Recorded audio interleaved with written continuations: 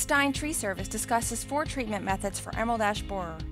Since first discovered in Michigan in 2002, the emerald ash borer, or EAB, has destroyed many of our nation's ash trees. When treating for emerald ash borer, certified arborists have 4 main treatment options. Stein Tree Service discusses signs that your trees may be infested and offers information about the types of treatment available. Homeowners should be diligent in preventing EAB spread by treating infestations quickly.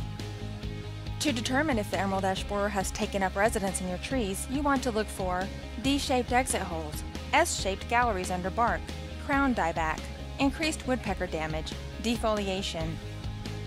Types of treatments for emerald ash borer. Soil application of insecticides. Soil applications are applied annually, either around the time of the first seasonal bud or a few weeks following. The soil surrounding the infected trees is doused in special insecticides. Additionally, the insecticides can be injected into the soil if barriers in the soil could prevent the liquid from reaching the roots. Over the course of several weeks, the insecticide is carried from the roots to the top layer of leaves where adult emerald ash borers feed prior to mating. Care should be used when applying near flowering plants frequented by bees. Non-invasive systemic trunk sprays. Spray insecticides are applied to the bark of infested trees. Over the following 2 to 3 weeks, the insecticides enter the plant where they are consumed by the emerald ash borer. As with soil application, care must be used to avoid contact with flowering plants to protect vital bee populations. Trunk injections. Trunk injections are another effective way to treat the emerald ash borer. Depending on the type of pesticide used, trunk injections can last up to 2 years between applications. Treating infestations this way requires a licensed professional to drill holes into the base of each tree being treated. Persistent surface-applied contact insecticides.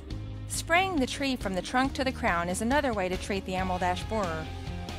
Biannual applications will be needed to kill both adults as they emerge from the bark and the larvae as they hatch. Caution should be used as this method has a high risk of drift. Which method is right for your property will depend on several factors such as proximity to flowering plants, degree of infestation, the number of trees involved, local laws and regulations, and the timing of treatment. Treating for emerald ash borer promptly is key to protecting your valuable trees.